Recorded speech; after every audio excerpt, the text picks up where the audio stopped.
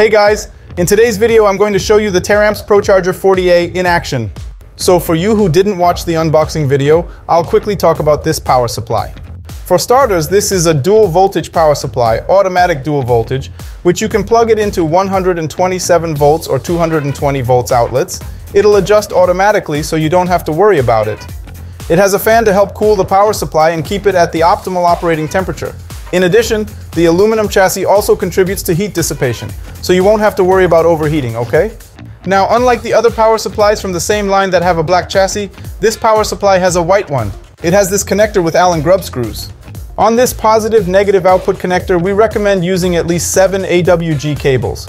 Here I wired a slightly thinner cable just to serve as an example, as I'll connect a voltmeter here to monitor the voltage. And I'll also be showing this guy here, the potentiometer, that adjusts the output voltage and is variable, so you can adjust the output voltage with a considerable level of precision. Let's turn it on.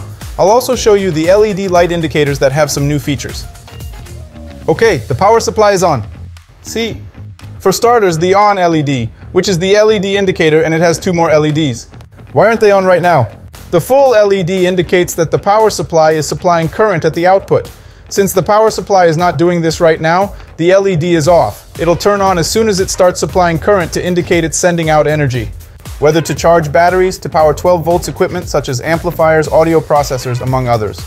In home speaker boxes, or even when using it to keep your sound system running, it'll require current from the power supply, so the full LED will be turned on as well.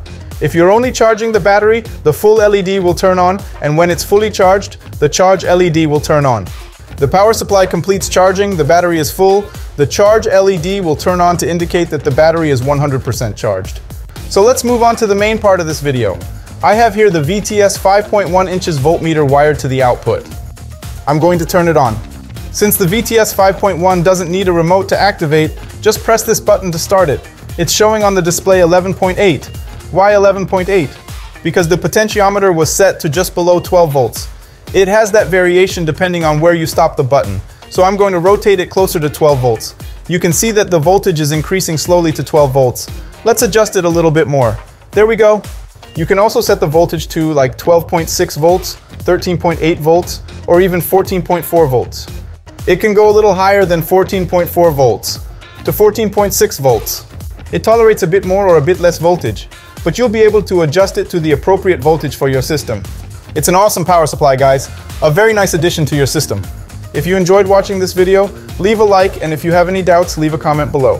Thank you for watching, and I'll see you in the next video.